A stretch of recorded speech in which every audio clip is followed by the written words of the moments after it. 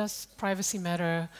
Privacy matters for a number of reasons, and I would like to talk to you about some of the greater ideas of privacy, and also some of the more practical approaches why privacy matters, and then maybe about some of the consequences that this has for us. Privacy is an essential element of democracy. One of these elements of democracy are elections, as we all know. Another is a working system of checks and balances. And another important element of democracy are civil rights, fundamental rights that we have. That is freedom of speech, freedom of expression, freedom of press, but also the freedom of assembly. And the absence of these civil rights will also have huge implications on this democracy.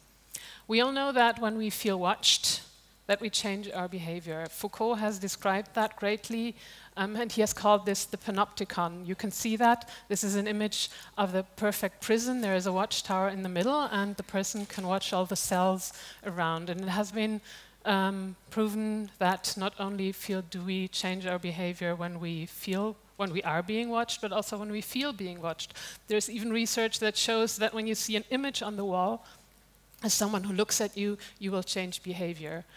What we do is that we try to behave according to the expectation that this person that might be watching us has. And therefore, it's quite simple that we need the absence of this observation. We need the absence of somebody watching, of somebody observing us, to feel free and to develop our own thoughts. 1 year ago, in October of 2013, the Penn Center of the United States has done a research, a survey within their members, the writers in the United States, and asked them what an impact did the revelations of Edward Snowden have on their writing. And 1 in 6 writers said that they have avoided writing or speaking on a topic they thought would subject them to surveillance. And not only did they avoid writing about certain topics, they also said that they avoided speaking on some topics on the phone or mentioning specific keywords in an email. And this is not just a few of them, and this is not just an exception. This is the implication of the general idea there is mass surveillance, not targeted at somebody specifically, just the idea that somebody is watching.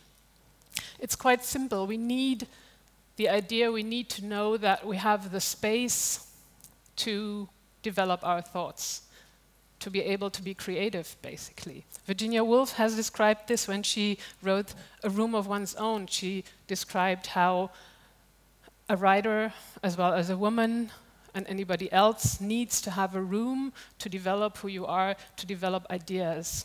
Hannah Arendt also explored this thought when she said that the idea of privacy, it's essential that you have privacy to be by yourself without anybody else, to explore who you are, to explore what your relation to the world is, what your ideas are, without anyone being there before you present these thoughts and how develop your ideas and start discussing them with the rest of the world. Not having privacy kills creativity. And then there is the more practical, the more down-to-earth aspects of the need to privacy. We have discrimination based on gender, on sexuality, based on race or ethnic minority, ethnic background, and for many other reasons. Sexuality is one of these reasons that people need to have the freedom to divulge to a public, to become out with their sexuality as they like and as they feel the need. And the situation changes. History has shown that the political situation, the societies that we live in can change very much. 10 years ago, I believe we wouldn't have thought it possible that these days, again, we have gay pride marches that are violently attacked, as happened some days ago in Serbia. We were shocked to hear that the death penalty is being reinstated as a penalty for homosexuality in countries like Nigeria and Uganda this year. And this is not only happening in countries that are far away somewhere down there. It's happening right here. It's happening increasingly that queer couples are being attacked violently in Kreuzberg here in Berlin.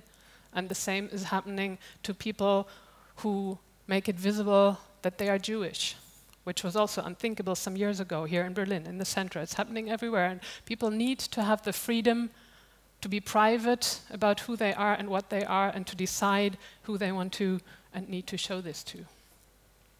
Stalking is another very practical thing where it's easy to understand why we need privacy. There are so many victims of stalking who have no way to understand who the stalker is and why this person finds out so much about them. And it's not just a perception that somebody is there, it can be very, very personal and very aggressive. The same happens in a situation of domestic violence.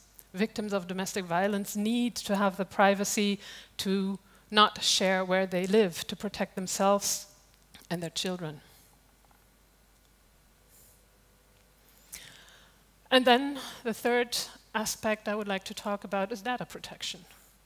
There is so many cases where data is collected about us. There's data brokers who collect all kinds of information about us, build profiles about us, analyze and mine this data and use it for reasons that we don't know.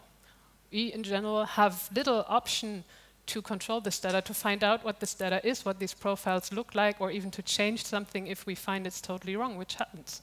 It's totally beyond us. It's not just data brokers, also banks are interested in our information, and whether we will be granted a loan might depend on information that others have collected about us, and we have no influence over that. Health insurances are interested in this information, and the way how you pay for certain things, depending on where you live. In Germany, that's not quite developed. In the United States, that is getting very, very serious. Any kind of information about how you live your life, about your health, can be used to change the rates that you pay for your health insurance. And finally, there's the secret services. You see here the Utah data centers of the NSA, collecting all kinds of information about us. And you might say, why do I care? I have nothing to hide.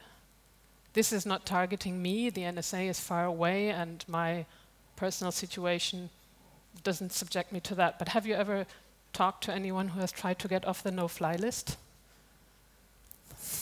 Trying to fly into the United States, out of the United States, in the United States, where you're on that list, the NSA gets very personal. Of course, we might say, there's nothing we can do. That's just the way it is. We are living in a society post-privacy. Technology just develops that way. Everything is being mined. There is big data happening, and we just need to get used to the fact that eventually everything will be out in the open. We need to adjust to the thought. I don't think so. In the 40s, researchers worked on the nuclear bomb and were pushed by politicians to develop a nuclear bomb because it seemed necessary to have a nuclear bomb. Researchers said, scientists said, we have no responsibility for this. It's not our part to decide what happens with the technology that we develop. It's politicians or sociologists or whoever else out there who decides what happens with technology. We are just the researchers, and I don't agree with that.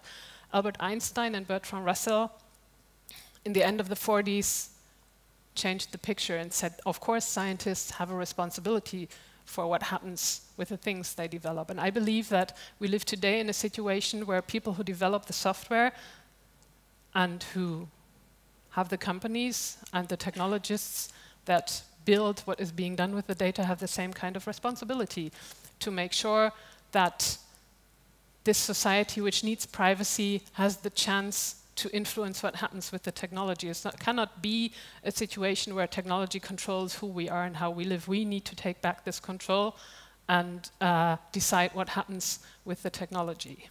You could argue that people are not interested in privacy. They just take whatever is out there and are excited about the nice and colorful, clicky things that we can play with and that make our lives often a lot easier and definitely more fun. People don't like that. And exactly for that reason, because people don't understand the implications of sharing all this information, of oversharing, of not using the privacy settings, don't understand which privacy settings to use or how to use them or who to trust it's our responsibility, the responsibility of the technologists, to make sure that privacy is there by default, that privacy is not an opt-in, but not to have privacy is something you need to opt out of. Thank you very much.